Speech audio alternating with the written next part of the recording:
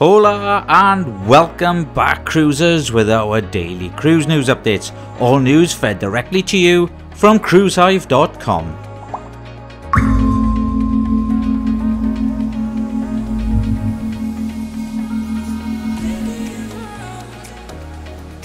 Royal Caribbean International has reached out to guests booked aboard the October 22nd sailing of Explorer of the Seas to notify them of a 2-hour change in the ship's departure from Venice in Italy.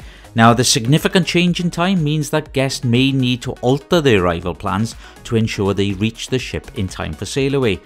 Other than to maintain a safe and comfortable speed, there is no explanation given to why Explorer of the Seas will be leaving port 2 hours earlier than planned. At this time, no other cruise departure times have been changed, but guests booked to sail from Venice in the coming weeks will want to stay in close contact with a cruise line to be alerted to any schedule adjustments. It's a case of Godfather Part 2 now, as Norwegian Cruise Line is gearing up for its second Prima class vessel, Norwegian Viva, and have announced Latin superstar Luis Fonsi as Godfather, who will christen the ship in November 2023. The Grammy-winning artist will be at the centre of all the attention for the new ship's naming ceremony, which will take place at one of the busiest cruise ports in the world, PortMiami in Florida. It will include Fonsi initiating the process with a traditional champagne breaking against the ship's bow to christen Norwegian Viva officially.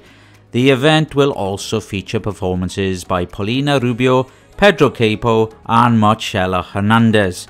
So what do you say, cruisers? Do you think Luis Fonsi is a good choice as Godfather?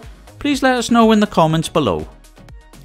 Transport Canada announced on June the 23rd that all cruise ships operating in Canadian waters are now required to follow strict environmental regulations. The regulations primarily target the management of grey water, which is the drainage from sinks, laundry machines, showers and dishwashers, as well as sewage and the wastewater from bathrooms. Initially introduced on a voluntary basis last year, due to the increased emphasis on environmental preservation, non-compliance with these rules will now lead to fines up to a maximum of $250,000. Many of the industry's newest ships are already equipped with waste treatment plants that exceed current regulations, making the new measures easily adoptable. Royal Caribbean has informed guests of the cancellation of a September 2024 cruise on board Explorer of the Seas. The cruise line will instead be hosting a charter on board the ship during that time. Guests who had planned their vacations around the cancelled cruise received a letter from the cruise line expressing its regret for the cancellation and acknowledging the inconvenience caused, and is offering guests a range of alternative cruises in return, including rebooking on a 7-night itinerary in 2024, departing from Ravenna in Italy on board Explorer of the Seas.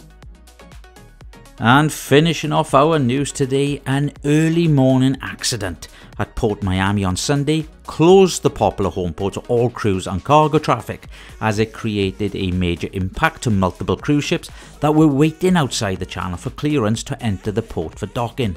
As a result of the delays, Norwegian Escape, MSC Seascape and Carnival Celebration were all impacted by the incident and were on hold for debarkation and embarkation for the next sailings. A 30-foot boat collided with a Fisher Island ferry.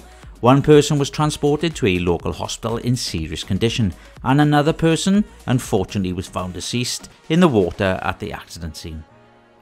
That's it for the news today, cruisers. Thank you very much for watching the video. My name is Paul, and please make sure you like and you share our news channel if you wish to be kept updated with all the news in the world of cruising, and please don't forget to hit that subscribe button.